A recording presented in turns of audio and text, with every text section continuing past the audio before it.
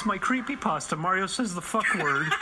I wish that was a creepypasta. One night I was playing Super Mario 64. And he said no naughty word. While traveling The through end. the dire docks upon my usual business, Mario turned his head in a 40-degree angle and said, "Fuck." Then my mother comes into the room and says, "Are you swearing?" I said it was Mario, not me. My God. mother grabbed me by the ear. She threw me into the bathroom. She threw me into the game. She fed me hair She shampoo threw me into for the hours. bathroom. I went, oh. She jumped on my face. She did the ground pound. She swung me around by the hair and said, "So long, gay Bowser." This is a very spooky story.